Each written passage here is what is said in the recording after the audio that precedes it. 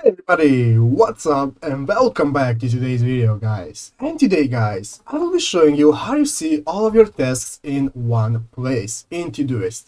So yeah guys, make sure to watch this quick and easy video till the very end and follow my steps correctly, so you can make sure this works the same for you and that you can do this yourself. But yeah guys, let's get straight into it. The first thing you want to do guys is go ahead to the official Todoist.com website right here and log into your account. After logging into your account guys, you'll be greeted by this main page right here where you can see all the tasks that you have scheduled for today. So guys, you can see I have a couple of tasks right here, and if you look at the left side of the screen, you'll see multiple options that you can use for viewing your tasks, such as your inbox tasks, your upcoming tasks. You can search by filters and labels. You can even see your projects where you can group your tasks. So guys, let's say that I have tasks in multiple options, such as in my inbox and in my projects and so on, and I want to view them all at one place. Well, how do you do that guys? Well, it's very easy and you only need a couple of clicks.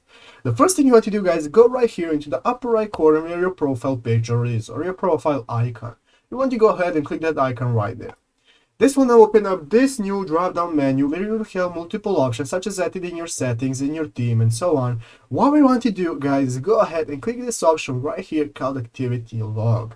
So guys, go ahead and click on activity log, and now this will open up this new page where you can see all of your activity on your profile for any time you want.